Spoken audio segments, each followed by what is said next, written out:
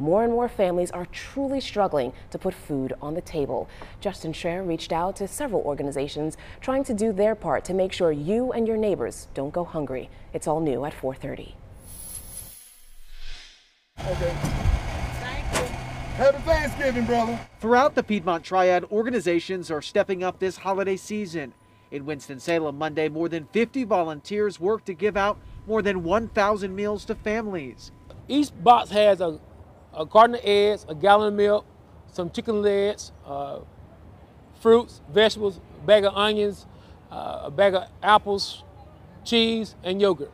Dr. S.D. Patterson with Neighborhood's Hands says, with the COVID-19 pandemic, food is needed more than ever. This Thanksgiving has been very rough on people because a lot of people have lost loved ones through COVID-19, the food shortage. Food is essential. Other organizations are also helping out. On Tuesday, Lawndale Baptist Church in Greensboro will be holding a drive-through where folks will be able to get frozen turkeys.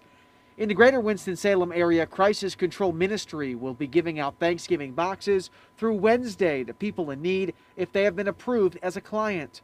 Thanksgiving turkey, they're all frozen. So we're trying to get them out so you have enough time to defrost them as well.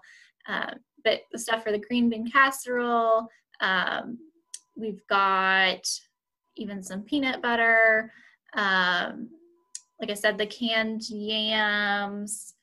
As organizations continue to help families in need this holiday season.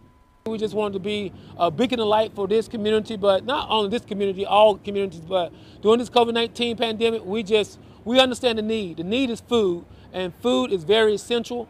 In Winston-Salem, Justin Schreier, WXII 12 News.